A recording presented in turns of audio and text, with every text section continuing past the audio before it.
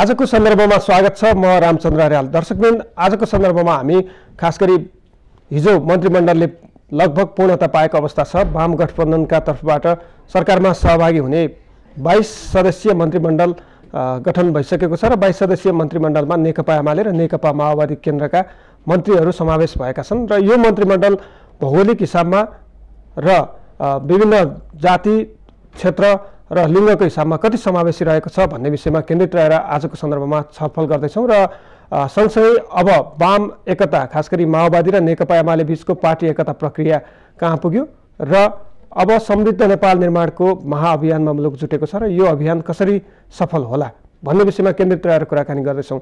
नेकपा एमालेका सचिव भीम आचार्य हामीसँग हुनुहुन्छ। यहाँलाई स्वागत छ। धन्यवाद। मन्त्रीमण्डलले लगभग पूर्णता पाएको छ। अब शहरी विकास र स्वास्थ्य मन्त्रालय बाहेक अन्य मन्त्रालय टुङ्गो लागिसकेका छ। मन्त्रीहरूले शपथ लिइसकेका छन्। समावेशिताको सवाल पनि उठेको छ अहिले आएर। यो मन्त्रीमण्डल तपाईँको पार्टीको अध्यक्षले बनाउनु भएको, उहाँको अध्यक्षतामा बनेको यो मन्त्रीमण्डल कति समावेशी देख्नु भएको छ यहाँले?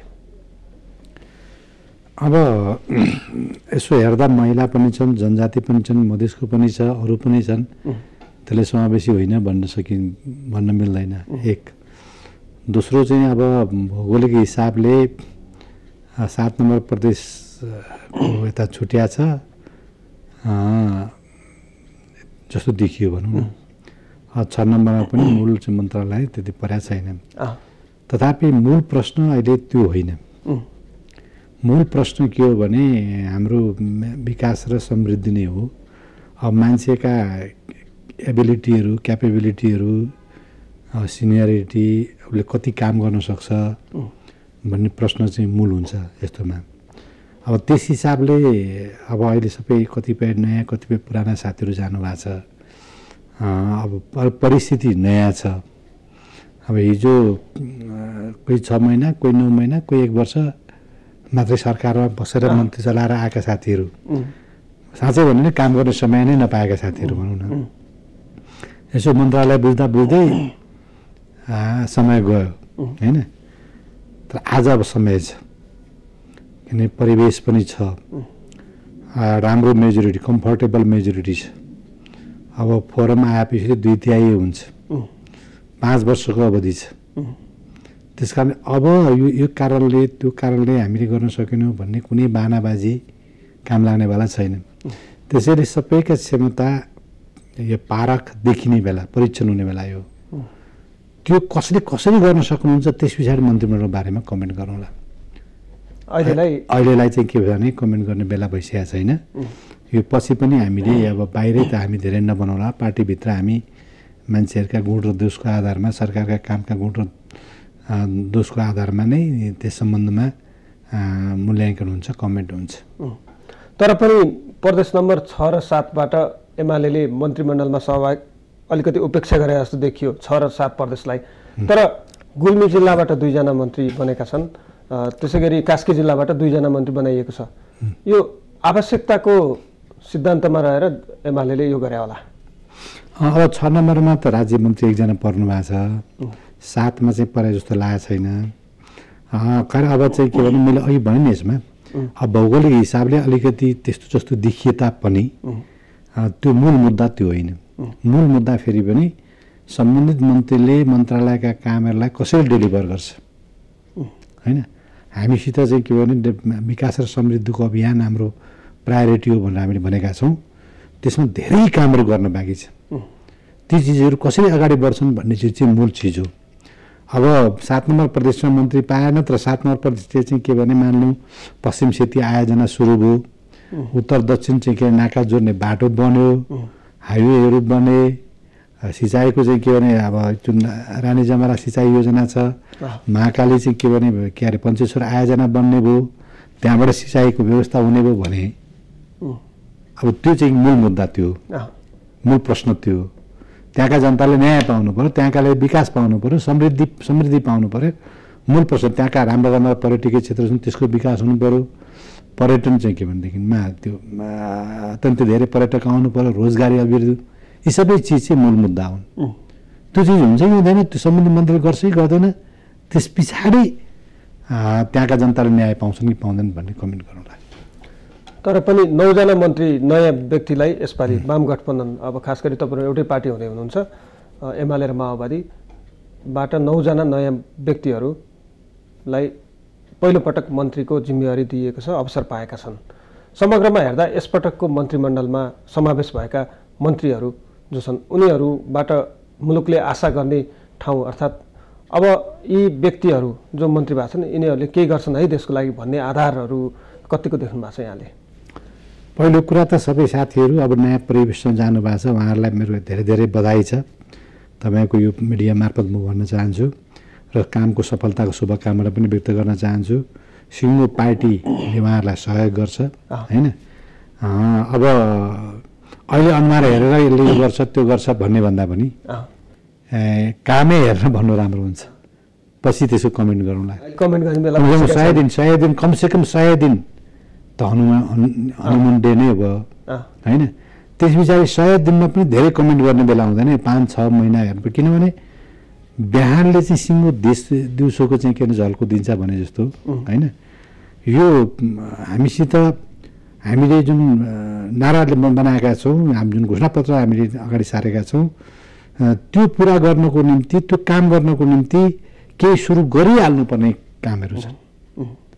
कमसेकम 6 महिनाभित्रमा ती सुरु गरेर अगाडि बढ्नुपर्छ।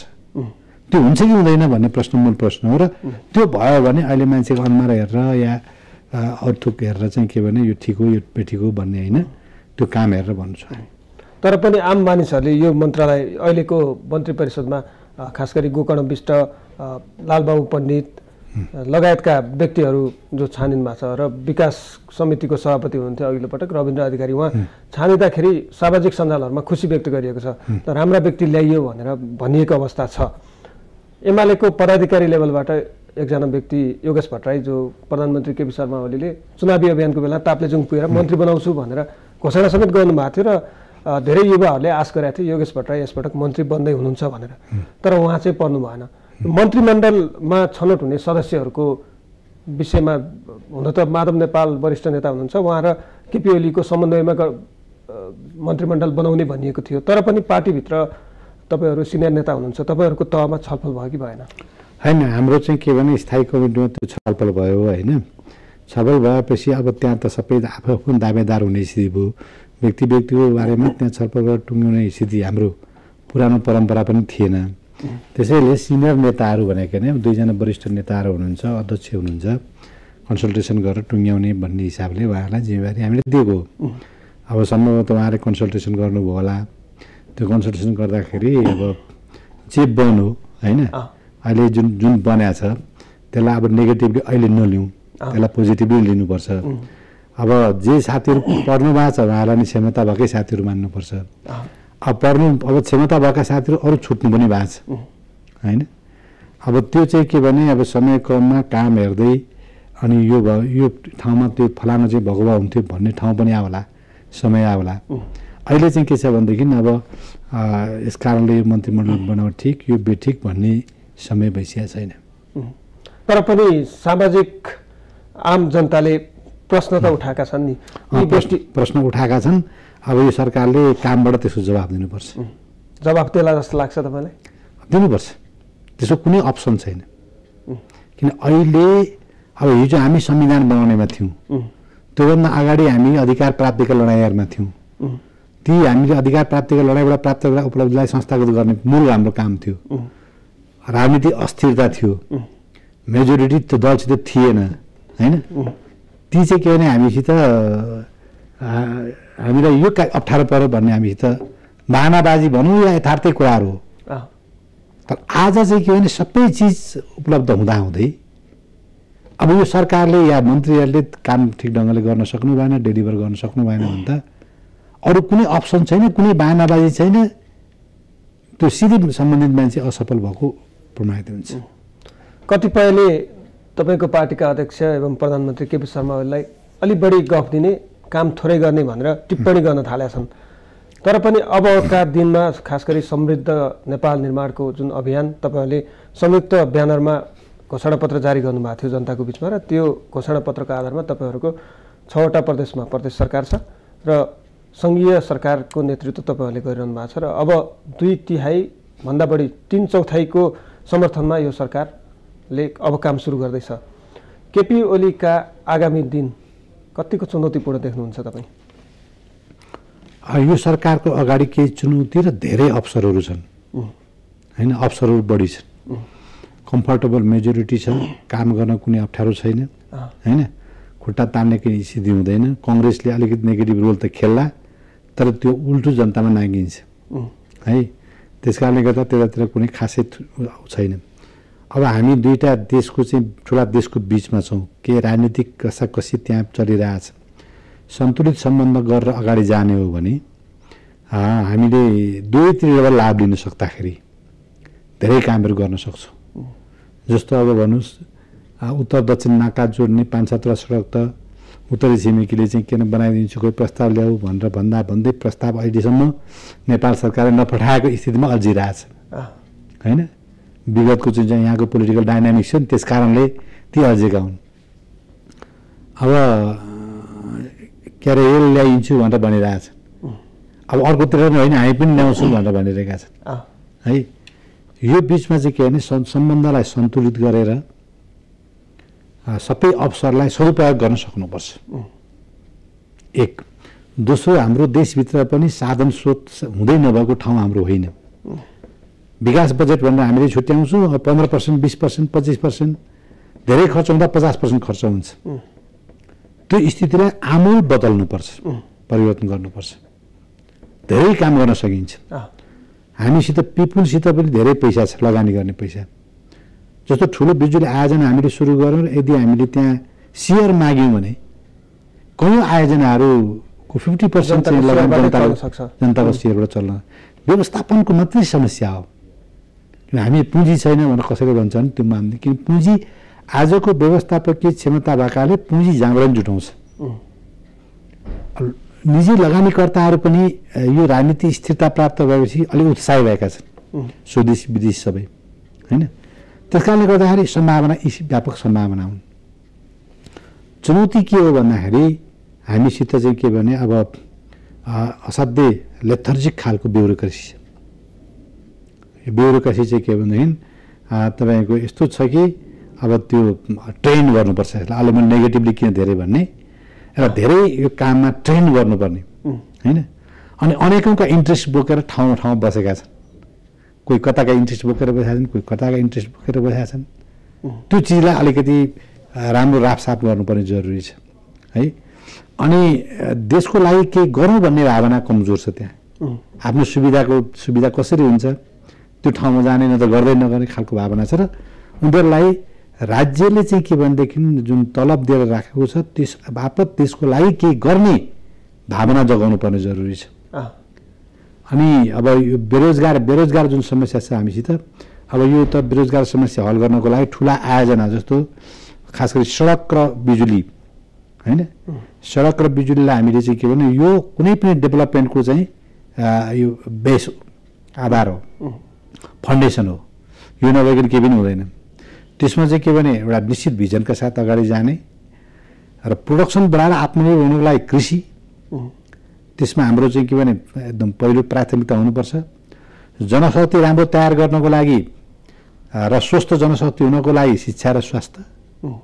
शिक्षा जुन छ शिक्षालाई हामीले आमूल परिवर्तन गर्नुपर्ने जरुरी छ। यहाँको शिक्षालाई जुन खालको हामीले उत्पादन गरिरहेका छौँ त्यो उत्पादन भनेको चाहिँ बेरोजगार उत्पादन गर्ने फ्याक्ट्री जस्तो छ हाम्रा कलेज स्कुलहरू। व्यावसायिक शिक्षा भएन 70% व्यावसायिक र 30% मात्रै साधारण शिक्षा। त्यो यसलाई ढाल्नुपर्छ र त्यसमा ठुलो लगानी पनि हुँदैन। यसमा पनि म तपाईँलाई भन्छु यो व्यवस्थापकीय नै समस्या हो। हामीसित करोडका स्कुलका बिल्डिङहरू छन्, विद्यार्थी नभएर खाली सरकारी बिल्डिङहरू। +2 का बिल्डिङहरू छन्, विद्यार्थी नभएर खाली छ। त्यसैलाई तपाईँको 70% व्यावसायिकतातिर चाहिँ त्यही साधन छ, त्यहाँ म्यान पावर उपलब्ध गराइदिने बित्तिकै त्यो कुरा सुरु भइहाल्छ। त्यहाँ एउटा कोठामा ल्याबोरेटरी बनाउने बित्तिकै सबै कुरा सुरु हुन्छ। त्यसका लागि खाली राजनीतिक प्रतिबद्धता चाहियो र व्यवस्थापकीय क्षमता चाहिन्छ र त्यो यो सरकारले देखाउन सक्छ कि सक्दैन। देखाओस् भन्ने मलाई लाग्छ, देखाउनै पर्छ, यसको अप्सन छैन। यो चाहिँ गर्ने बित्तिकै धेरै चिज हामी 5 वर्षमा आमूल परिवर्तन गर्न सक्छौँ।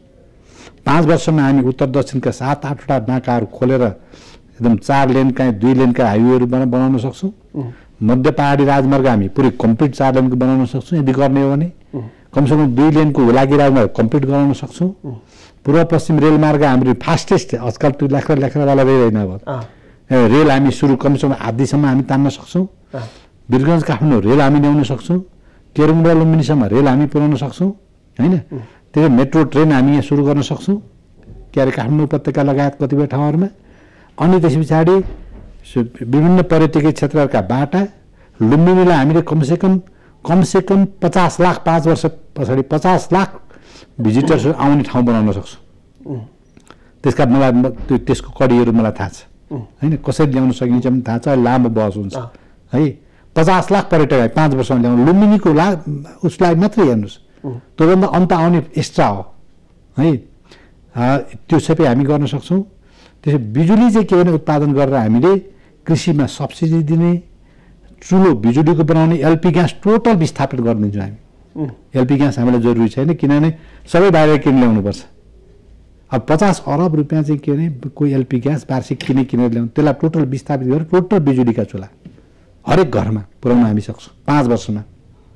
अरू धेरै चिजहरू गर्न सक्छौँ। यी सबै चिज योजनाबद्ध ढङ्गले हामी गर्न सक्छौँ सक्दैनौँ भन्ने अहम प्रश्न अहिले हो र यसले मान्छेको जीवनमा धेरै ठुलो परिवर्तन ल्याउँछ रोजगारी सिर्जना गर्छ र देशको चाहिँ विकास र समृद्धिको बाटो अगाडि यो चिज हामीले गर्नुपर्छ। यो सन्दर्भमा थप छलफल हामी फेरि गर्नेछौँ। हामी आज समृद्ध नेपाल निर्माणको अभियान सुरु हुँदैछ र खास गरी वाम गठबन्धनले समृद्धिको सपनासहित निर्वाचनमा गएर 2/3 बहुमत लगभग 2/3 बहुमत सहित अहिले सरकार गठन गरेको छ र वाम गठबन्धनलाई अन्य दलहरूले पनि समर्थन गर्दा 3/4 समर्थन सहितको सरकार बनेको अवस्था छ र अब समृद्ध नेपाल निर्माण कसरी हुन सक्छ भन्ने विषयमा हामी छलफल गरिरहेका छौँ। पूर्व पर्यटन मन्त्री समेत रहनुभएका नेकपा एमालेका सचिव भीम आचार्य हामीसँग हुनुहुन्छ। एकैछिन विश्रामपछि फेरि जोडिनेछौँ।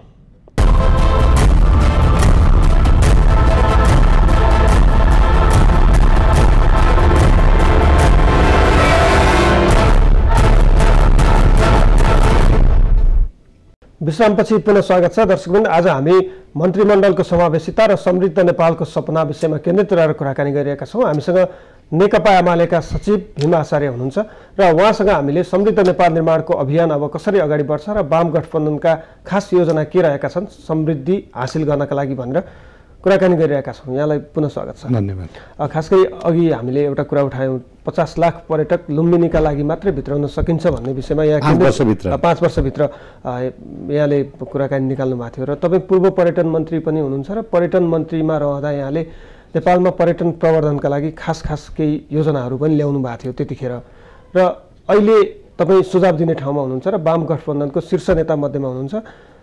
तपाईँकै पार्टीका नेता रविन्द्र अधिकारी पर्यटन मन्त्रालयमा आउनु भएको छ र तपाईँहरूको घोषणापत्रमा 5 वर्षभित्र 50 लाख पर्यटक भित्राउने महत्त्वकांक्षी योजना छ र तपाईँ भनिरहनु भएको छ 5 वर्षभित्र 50 लाख पर्यटक होइन लुम्बिनीलाई मात्रै 50 लाख ल्याउन सकिन्छ यहाँले भनिरहनु भएको छ।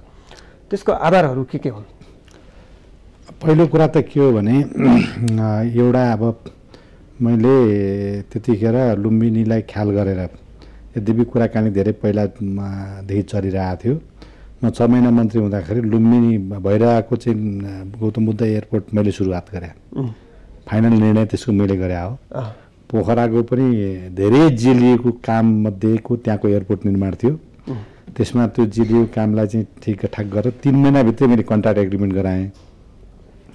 लोन एग्रिमेन्ट बाँकी थियो त्यो गराउनलाई 3 वर्ष लगाइदिएपछि यस्तो छ हाम्रो देशको होइन। अब दोस्रो कुरा त्यसको आधार के हो भन्नुहुन्छ भने लुम्बिनी भनेको चाहिँ श्रीलङ्का इन्डिया चाइना खास गरी मालदिप्स दक्षिण पूर्वी एसिया मालदिप्स लगायत दक्षिण पूर्वी एसिया मालदिप्समा अलिक कमै छन्।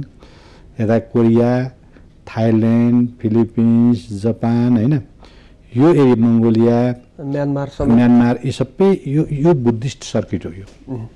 यो एरिया बुद्धिस्टको धेरै ठुलो जनसङ्ख्या छ र मैले कुराकानी गर्दाखेरि यी सबै क्षेत्रका सरकारको के थियो भनेदेखि यहाँ लुम्बिनी राम्रो ढङ्गले विकास हुने पर्यटक हामी पठाइदिन्छौँ भन्ने छ। उनीहरूलाई पनि कस्तो छ भनेदेखि त्यहाँ अलि क्रिस्चियनहरूको धेरै ठुलो आक्रमण भइरह्यो होइन। अब त्यो सबै क्रिस्चियनसित त तपाईँको पोलिटिक्स जोडिएर आउँछ। त्यसो हुँदाखेरि आफ्नो देशको चाहिँ संस्कृति जोगाउनको लागि सबै चिज जोगाउनको लागि बरु बुद्धिज्मको विकास होस् अनि त्यसको आधार तयार होस्, त्यहाँ जनता जाओस् आफ्नो देशको, त्यो अरू देशबाट चाहिँ तपाईँको जुन नआओस् भन्ने मेन्टालिटी यो देशका मान्छेहरू मैले देखाएको छु। त्यही हामीले चाहिँ त्यहाँ अलिकति पूर्वाधार निर्माण गरिदिने हो भने, त्यसको राम्रो ढङ्गले प्रचार गरिदिने हो भने त्यहाँ सरकारले समेत सहयोग गरेर पठाउँछ। एक दोस्रो कुरा अब त्यो लुम्बिनीको आधारमा त्यो हुन्छ। दोस्रो कुरा के हुन्छ भने त्यो अस्ति भन्छ नि अस्तु त्यो अस्तु चाहिँ के छ भनेदेखि त्यहाँ हामीले विभिन्न ठाउँमा राखेका छौँ। त्यो लिएर चाहिँ के भने 1 महिना लगाएर चाइनामा राख्ने प्रदर्शन गर्ने व्यापक प्रचार गरेर त्यहाँ करोडौँको भिड लाग्छ हेर्नलाई। त्यसले के गर्छ अरे मान्छे आकर्षित गर्छ यता 1 महिना बिहार फेरि लिएर आउने आफ्नो ठाउँमा राख्ने। अर्कोपल्ट त्यो अस्तु हेर्नको लागि लाख मान्छे आउने स्थिति हुन्छ। मैले खालि चाइनाको उदाहरण दिएँ, त्यही चिज जापानमा हुन्छ, त्यही चिज कोरियामा हुन्छ, त्यही चिज थाइल्यान्डमा हुन्छ, त्यही चिज फिलिपिन्समा हुन्छ, मङ्गोलिया, यी सबै देशहरूमा जहाँ बुद्धिस्ट या यी चाहिँ के भने तपाईँको म्यानमारमा, त्यहीँ श्रीलङ्कामा यो खालको स्थिति देखाएको छ। त्यो हामीले गर्नै सकेनौँ। त्यो हामी गर्न खोजिरहेका थियौँ, तर अब पछाडि त भिजन पनि हुनु पऱ्यो मान्छेहरूको, होइन, योजना पनि हुनु पऱ्यो, के गरौँ भन्ने पनि हुनु पऱ्यो। त्यो सबै चिज नभइसकेपछि अरू कसरी पछाडि कन्टिन्यू गरेन त्यो कुराहरू। मैले त्यो कुराहरू गर्न खोजिरहेको थिएँ। अर्को चाहिँ के भने यतातिर इन्डिया साइडमा चाहिँ तपाईँको जस्तो हिन्दू धर्म र संस्कृति पूर्वीय जुन दर्शन प्रणाली भन्छौँ, योसित इन्डियासित हामी इन्डियन जनतासित हामी धेरै जोडिएका छौँ। सांस्कृतिक रूपले भनौँ, त्यसलाई धार्मिक रूपले पूर्वीय दर्शनकै हिसाबको अनेकौँ चिजहरूले हामी जोडिएका छौँ। त्यो चिजमा चाहिँ के भने हामीसित पाथिभरादेखि लिएर बराह क्षेत्रदेखि लिएर हलिसीदेखि लिएर के अरे पशुपतिदेखि लिएर पश्चिमसम्म हामीसित एउटा श्रृङ्खला मुक्तिनाथसम्म चाहिँ के अरे हाम्रा श्रृङ्खलाहरू छन्। र सबै इन्डियामा जे जति धार्मिक स्थानमा लाखौँ होइन, दिनको 10,000 मैले त्यहाँको अलिकति महत्त्वपूर्ण धार्मिक स्थानमा जाँदाखेरि 10,000 त दिनौँ पर्यटक जान्छन्, धार्मिक पर्यटक, होइन। अनि जस्तो जगन्नाथपुरी गयो 10,000 15,000 को भिड हरेक दिन हुन्छ त्यहाँ। त्यो पर्यटक बस यति धेरै छन् त्यहाँ, त्यसले 2 दिन घुमाउँछ त्यहाँ वरिपरि, त्यही बस्छन्, त्यही खान्छन्। इकोनोमिक एक्टिभिटिज भयो नि, मान्छेहरू रोजगारी प्राप्त गरे, होइन। त्यो चिज हामी यहाँ गराउन सक्छौँ, त्यो चिज यहाँ गराउन सक्छौँ। त्यसका लागि हामीसँग भएका जुन संरचनाहरू छन्, त्यो पूर्वाधार हामी निर्माण गर्नुपर्छ। जस्तो बाटो चाहियो, त्यो मन्दिरहरू राम्रो ठाउँ चाहियो, त्यहाँ वरिपरि होटल चाहियो या धर्मशाला चाहियो, होइन। एक ठाउँ मान्छे आएर फर्केर उतै जाने होइन, एक ठाउँमा आयो त्यसलाई अर्को ठाउँसित जोड्ने, अर्को ठाउँसित जोड्ने, कमसेकम चाहिँ के भने 9 ठाउँ घुमाइदिने। यो चिज गऱ्यो भने के हुन्छ भने तपाईँको किन पर्यटकको स्टे टाइम बढ्छ, उसले खर्च बढी गर्छ, होइन, त्यसले इकोनोमिक एक्टिभिटिज बढ्छ, विदेशी पैसा तान्छ, रोजगारी बढाउँछ, अनेक चिज हुन्छ यसमा। यो चिज चाहिँ के भने हामीले गर्न सक्नुपर्छ। गर्न सक्दा हामीले A1 देश हाम्रो, 2टा ठुला जनसङ्ख्या भएका, एकातिर बुद्धिस्टहरूको चाहिँ पुरै सर्किटी छ यहाँ, अर्कोतिर हिन्दूहरूको त्यही खालको अब ठुलो जनसङ्ख्या छ। यो 2टै एरियाबाट हामी तान्न सक्छौँ र त्योभन्दा बाहेक सारा दुनियाँलाई हामी चाहिँ यो चिज देखाएर पनि तान्न सक्छौँ। हाम्रो चाहिँ के भने भौगोलिक सुन्दरता देखाएर तान्न सक्छौँ, होइन। सगरमाथादेखि लिएर संसारमा चाहिँ के भने भएका जुन ठुला पिकहरूमध्ये धेरै जसो हामीसित छन्, ट्रेकिङका कुराहरू छन्, अरू धेरै चिजहरू छन्, साहसिक गेमका कुराहरू छन्, र ती चिज देखाएर हामी बाँकी दुनियाँलाई पनि तान्न सक्छौँ। त्यस कारणले गर्दाखेरि हामीसित चिज छ, नेतृत्वकर्ता इच्छा शक्ति चाहियो, अब चाहियो हामीसित चाहिँ इच्छा शक्ति चाहियो, भिजन चाहियो र तपाईँको व्यवस्थापन चाहिन्छ। अहिले पर्यटन मन्त्री बन्नुभएका तपाईँका पार्टीका नेता रविन्द्र अधिकारी, तपाईँले यति राम्रो भिजन सुनाउनु भयो, यो भिजन तपाईँले उहाँलाई सेयर पनि गर्नुहुन्छ? म गर्छु, बेला बेला गरे पनि छु। उहाँसँग इच्छा शक्ति कस्तो पाउनु भएको छ? होइन, काम केही गरौँ भन्ने नै हुनुहुन्छ उहाँ, होइन। अब त्यसो हुँदाखेरि चाहिँ मलाई लाग्छ म यी सबै चिजहरू उहाँसित सेयर गर्छु, म सहयोग गर्छु। त्यस पछाडि अब कति परिवेशले उहाँलाई गर्न दिन्छ, के हुन्छ, त्यो त पछाडि हेर्नुपर्छ। तर अहिलेसम्म चाहिँ के गरौँ भन्ने मान्छे नै मलाई लाग्छ उहाँ। जस्तो यो सबै काम गर्नको लागि तपाईँले खास गरी ऊर्जा र पर्यटन क्षेत्रको ठुलो सम्भावना देखाउनु भयो र त्यसका लागि स्थिर सरकार बनाएको छ त्यो पनि यहाँले भन्नुभएको छ र बन्न पनि स्थिर सरकार बनाएको छ 3/4 मतसहितको सरकार बनाएको छ तपाईहरूले स्थिरताका लागि राजनीतिक स्थिरताका लागि स्थिर सरकारका लागि मत माग्नुभयो जनताको बिचमा गएर जनताले मत दिए स्थिर सरकार बनाएको छ तर वाम गठबन्धन जो तपाईँहरू एकताको प्रक्रियामा हुनुहुन्छ तपाईँको पार्टीका अध्यक्ष केपी शर्मा ओली र नेकपा माओवादी केन्द्रका अध्यक्ष पुष्पकमल दाहालका बीच 3 वर्ष र 2 वर्ष सरकार सञ्चालनको भद्र सहमति भएको छ भन्ने कुरा बाहिर आइराखेको अवस्था छ यस्तो अवस्थामा एउटा सरकारले ल्याएका नीति योजना हुन त एउटै पार्टीको सरकार भएपछि नेतृत्व परिवर्तन भए पनि नीति एउटै रहला तर पनि 3 वर्ष र 2 वर्षको भागभण्डा अहिले गरिरहँदाखेरि जुन मनोबल कर्मचारीमा हुनुपर्ने मनोबल र रिफर्मको कुरा गर्नुमा चाहिँ यहाँले ट्रेनिङ गर्नु दिनुपर्ने आवश्यकता पनि छ भन्नुमा चाहिँ यहाँको पूर्व अनुभवले त्यो भन्छ अब स्थिर सरकार बन्ने वा बनिसकेको अवस्था वा 2-3 वर्षपछि फेरि हामी सरकार परिवर्तनको अभ्यासमा जान्छौँ कस्तो रहला राजनीति हैन कस्तो छ भन्दाखेरि तपाईको संसारका यो सरकार अस्थिर हुने चिजमा चाहिँ जस्तो युरोपका कयौं देशहरुमा चाहिँ असाध्यै छिटो सरकार परिवर्तन पनि भइरहेको थियो पार्टीको चाहिँ समीकरण फेरिने के हुने यी सबै चीजहरुले गर्दा पहिला जापानमा पनि त्यस्तो थियो हैन आजकल जापानमा स्थिरता आछ इन्डियामा पनि एक जमानामा कोलिजनमा त्यस्तो आउने थियो अलि पछिल्लो कालमा अगाडि कांग्रेसको त्यहाँ स्थिरै सरकार हुने गरेको थियो पछिल्लो कालमा स्थिरता आछ त्यहाँ तर त्यहाँ के छ भने एउटा स्थायी सरकार एउटा चाहिँ के भने त्यसको नेतृत्व गर्ने पोलिटिकल सरकार कर्मचारी तन्त्र स्थायी सरकार चाहिँ जोसुकै मन्त्री आए पनि के अरे त्यसले आफ्नो स्थायित्व कायम राख्थ्यो तलमाथि नगर्ने हैन एक दोस्रो कुरा उनीहरुको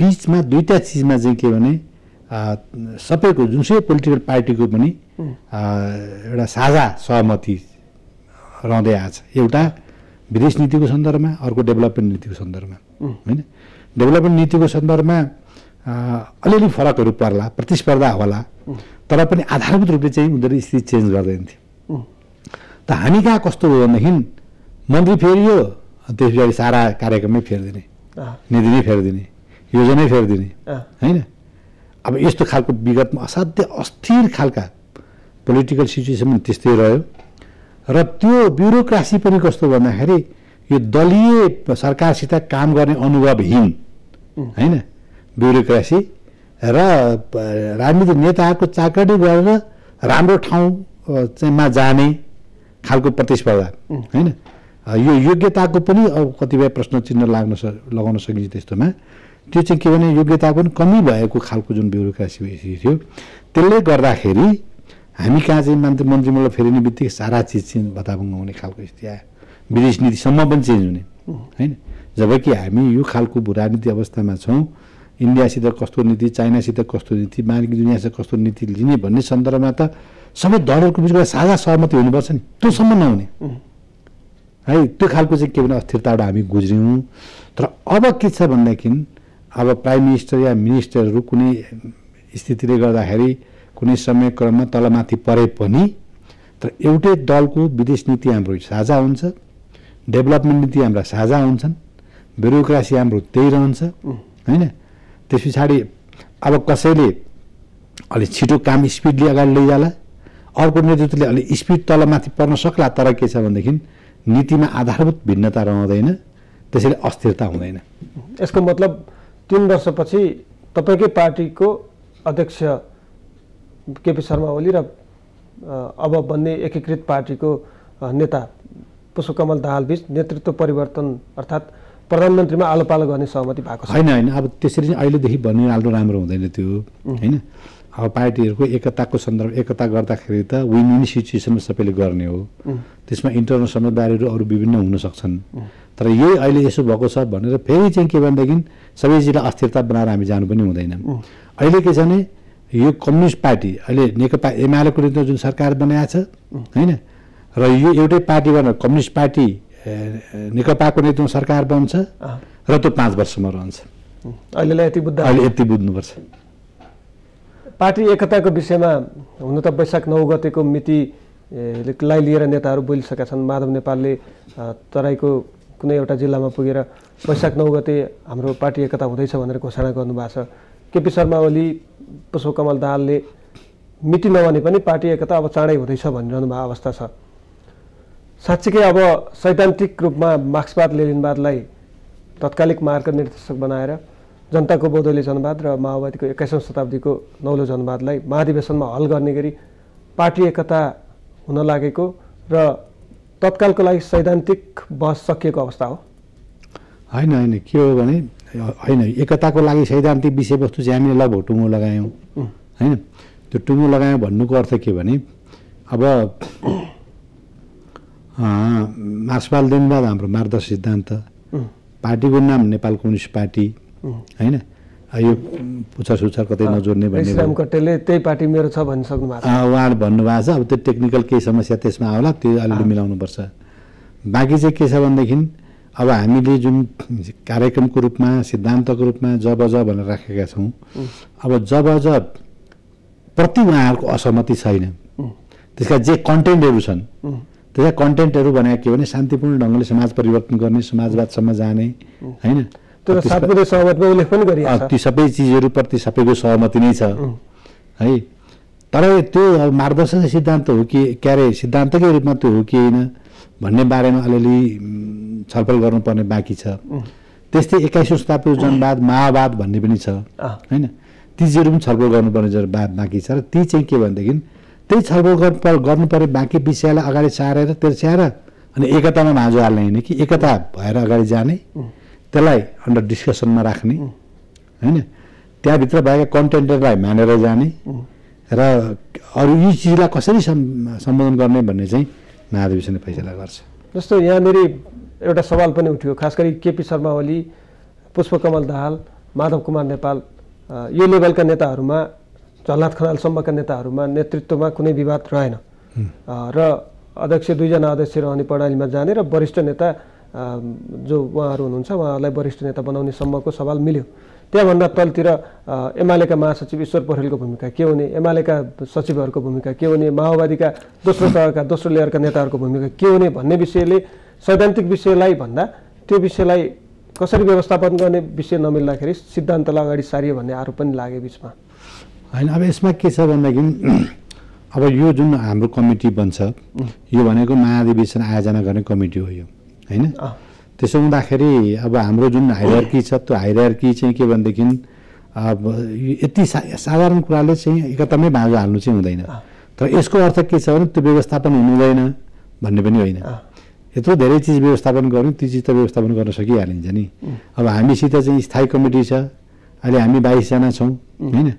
अब माओवादी साथीहरूको 10-11 जना कति होलान्, 12-15 जना कति होलान्, त्यसलाई मिलाएर गर्दा हुन्छ। किन अलिकति जस्तो अब उहाँहरूसित खास केन्द्रीय कमिटी 99 कि कतिजनाको छ, अहिले त 4000 को छ। तर 4000लाई उहाँले के अरे केन्द्रीय कमिटी भनेर बाहिर आए पनि यो हाम्रो महाधिवेशन आयोजक कमिटी हो, केन्द्रीय कमिटी होइन पनि भनिरहनु भएको छ।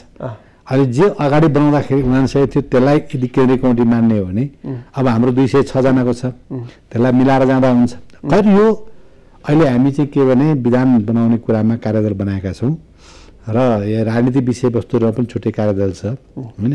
कार्यदिशा लगायतका चिजहरू मिलाउनेमा त्यो कार्यदलमा छलफल भइरहेको छ र त्यसले ती चिजहरू मिलाएर ल्याउँछ।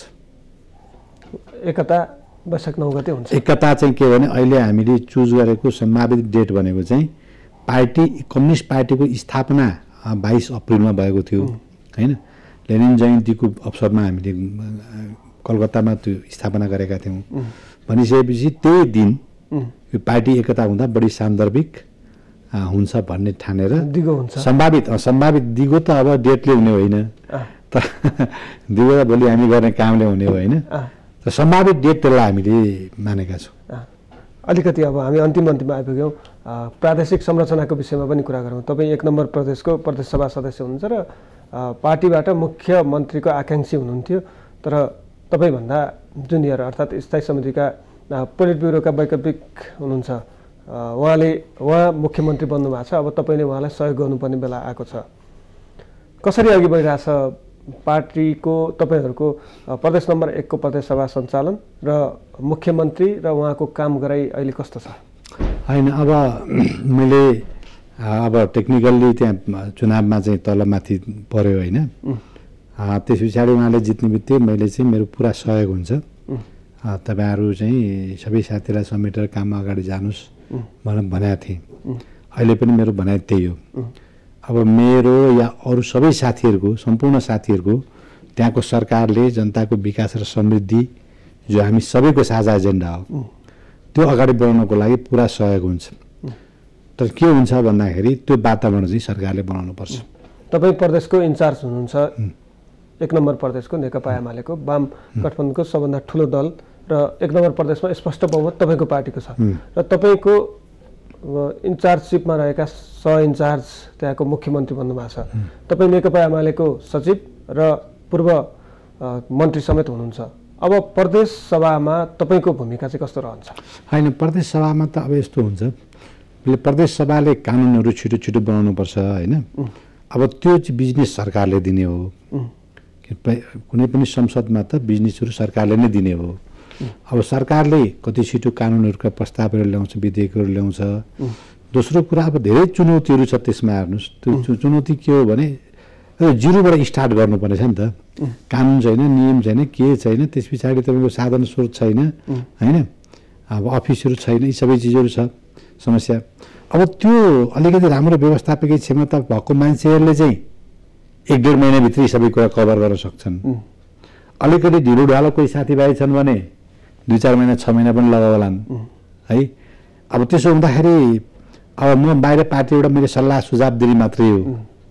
त्यो कामलाई चाहिँ संसदलाई काम दिने पनि सरकार हो, अनि यतातिर जनताको काम गर्ने योजना ल्याउने आदि इत्यादि ल्याउने सरकार हो। हाम्रो पुरा सहयोग बाहिरबाट हुन्छ। त्यसका लागि त स्थायी संरचना, खास गरी राजधानी, त्यो मन्त्रालय कहाँ बस्ने, भवन कस्ता बनाउने भन्ने निर्णयहरू पनि मुख्यमन्त्रीको तवरबाट गर्नुपर्ने होला। अब राजधानीको विवाद निरूपण नभएसम्म, स्थायी राजधानी नतोकिएसम्म त्यो काम गर्न त मुस्किल होला। राजधानी तोक्ने प्रक्रिया चाहिँ कहाँ पुग्यो त तपाईँहरूको? होइन, राजधानी तोक्ने अहिले केही प्रक्रिया सुरु भयो जस्तो मलाई लागेको छैन होइन। यो पनि अब पहल त सरकारले गर्नु पर्यो।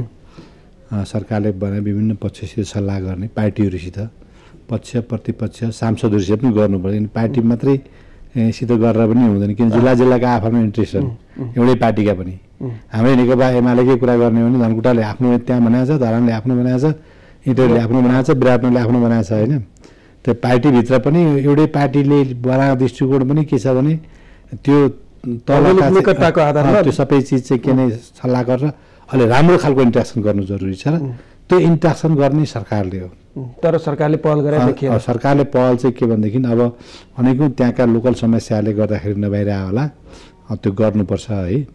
र अन्तिममा गएर चाहिँ एउटा साझा सहमति, एउटा त सांसदहरूको तहमा गर्नु पर्यो, अर्को दल विभिन्न दलको बिचमा पक्ष प्रतिपक्ष सकेसम्म सबैको साझा सहमतिले कुन निर्णय गर्न सक्दा राम्रो हुन्छ। यस्तो मामलामा सरकारले एउटा गर्ने, प्रतिपक्षले त्यसको विरोध गर्ने गर्यो भने के छ भने त्यसले अस्थिरता निम्त्याउँछ, असन्तोष निम्त्याउँछ।